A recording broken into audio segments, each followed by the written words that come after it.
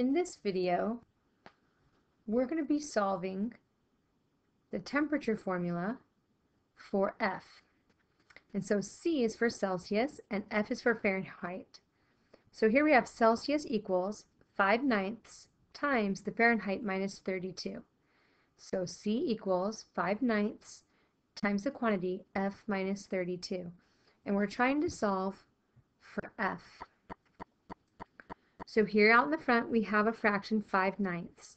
So in order to get that to go away, we're going to multiply both sides by 9/5. So that's the reciprocal of the fraction.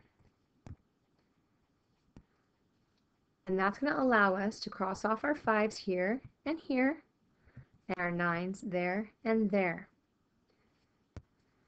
And that's going to leave us with a 9 times C divided by 5 equals F minus 32. The next thing we're going to do is get rid of that minus sign. So we're going to add 32 to both sides,